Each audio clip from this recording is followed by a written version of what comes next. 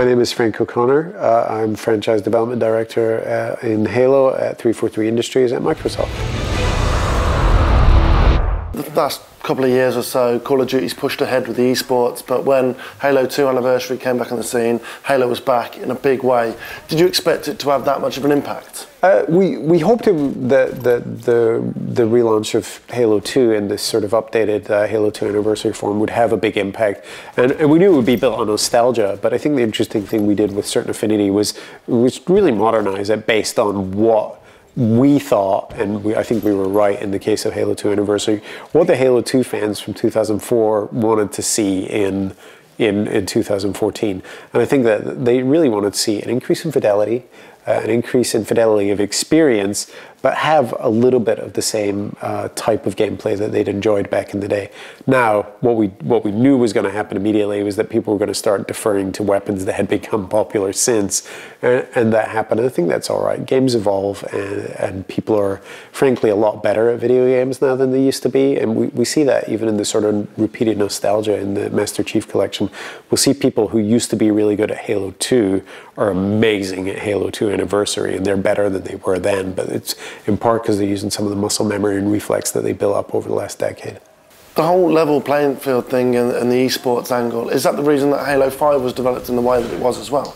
I think you have to be careful when you're developing a big AAA first-person shooter. First off, 95% of our audience is not a pro gaming audience. They're not ever going to be, level 50 players. So they need the game to be accessible. They need ramps to get into the game. The really hardcore pro skilled players also need the exact experience that they want. And I think if you try to bridge that gap with compromise, you make a terrible error. So we've taken a pretty different approach to that problem in Halo 5, which is we're making the games that we always make, these big, spectacular sort of AAA console experiences. But we have what we call the Pro Team, which unsurprisingly is a bunch of pro players, current and past pro players. And what we're having them do is that last step, like how do we sharpen this blade so that it's razor sharp? How do we hone this edge so that it's surgical steel rather than sword steel? And some of it is really subtle. And that's fine, because the 95% that I talked about, they're not necessarily going to notice the difference between the sharpness of those final edges, but the pro players will, and that's super important. So that's a way that we can create an experience that's approachable by both audiences, but without compromising it for either. And that's been really important in the way that we've guided the development of that last inch of Halo 5. Would you say that the problems that the Master Chief Collection has had, and some would say it's caused kind of irreparable damage like Battlefield did with that franchise, do you reckon that'll have a knock-on effect with the eSports angle of Halo 5 and beyond, or is that repairable? Halo Master Chief Collection is definitely a black eye for us. We're not going to rest our laurels or hide from the mistakes that we made. However, I will say that the nature of Master Chief Collection, you've got 5 different game engines, you got 5 different studios working on it. We've got 343 working on putting it all together. The footprint of complexity was outrageous, and to be perfectly honest, there were a lot of things that happened when we got in a retail environment that we simply didn't see in the test environment. So that's really what caught us by surprise. So we've been sort of scrambling to get it first in a playable stage, and now we're going into get it in a polished stage so that people are getting the thing they deserved in the first place. We're never going to back away from that or shy away from that. However, Halo 5 is being made by a completely different team. It's a singular product. It was built from the ground up for this new technology rather than being sort of dragged kicking and screaming from 2001 and forced and shoehorned in a 2014 console. So the problem spaces are still very challenging, but they're radically different. I think the beta is already a decent first step in a retail environment of showing that we don't have the same problems. But the good thing about Master Chief Collection is A, that it's going to be fixed and working perfectly for most people, but B, there are some learnings that we've been able to take from it, just in terms of how we think about certain nuances and variances of cloud computing, matchmaking, that will actually make Halo 5 a better game than it would have been had we done it in a vacuum. So it's mostly something I've taken very personally as a sort of big challenge in my career, just in terms of communication. And again, when you take it personally, you feel it personally. But Halo 5 won't suffer the same indignities because it's been developed very differently. Did you learn a lot from the beta and the minute-to-minute gameplay? I mean, is the feedback coming? Has it changed it much? I think there's 3 reasons that you do a beta. One of the reasons to do a beta is a marketing tool. Get your game out, let people sample it, see if they like it. I think the other is that you have you just want to test some specific aspect of it, maybe just the networking layer or some last minute piece of the pie.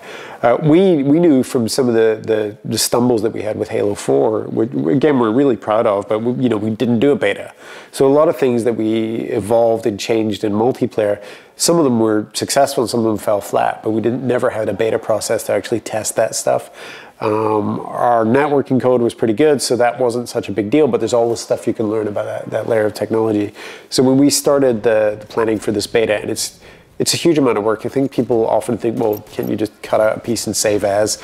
Nope, you can't. You have to start up teams of literally hundreds of people to go build the beta, to support the beta, to make the beta work online. So it's a huge endeavor, but we had to do it because we were making some significant changes to the way that the gameplay flowed, and we need to make sure that those were functioning correctly.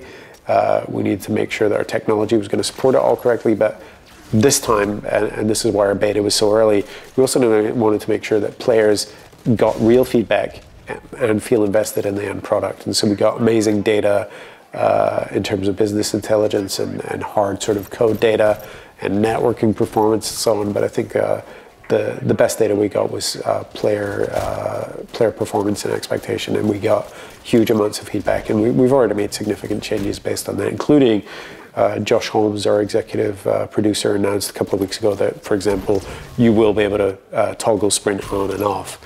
And like the beta, it's not as simple as that. I think people think it's a switch, but that means we have to rethink the way that some maps flow and so on and so on. So a huge amount of work. And for a fairly small segment of the player base, but kind of like the pro team, that small segment of the player base can be very, very illuminating and informative for the rest of our game experience. How important is eSports to the franchise and the studio? Esports, as I've heard it described variously as a trend and a fad and a movement, and to us at 343, it's a foundational part of our history. The first Halo on Xbox obviously was built around the LAN scene and people getting together in ad hoc and properly organized tournaments and more casual social settings. So it's built in our DNA anyway, and I think that esports is a good codifying label for any kind of competitive gameplay with an end goal.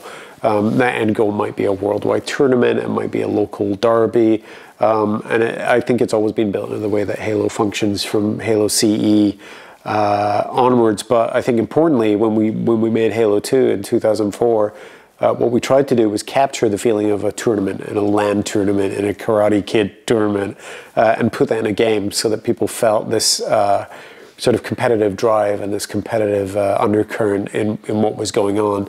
And it's been there in every aspect of our game for the last 10, 12 years, from ranking systems to the way that matchmaking playlists work to the way that we give you as many options to customize and make the game your own as possible. In terms of esports in general, I mean, what aspirations would you say that 343 had for Halo and beyond? I think for Halo 5, esports is, just in terms of the way the gameplay works, is very important. So we're looking at these incredibly balanced, tense, hair trigger experiences. You've seen that even today with 2 draws consecutively. Like it's nerve-wracking and it's nail-biting, and we love that sort of that balance. And some of that's just game design. I think that the interesting thing for us when we look at esports as a phenomenon and a growing phenomenon is that we have a responsibility and I think the ability to make the game more watchable. And there's simple things like cameras; those make the game more watchable from an esports perspective. But I think like football or like hockey or baseball or cricket, you also want to make it more entertaining to watch for an audience. Without affecting the immersion that the players, the competitors are feeling. So that's a tricky balance, but it's one that we feel is a big responsibility. It's one that we can actually take care of and in spectacular AAA fashion. So we're excited about that, but we've got a lot of work to do.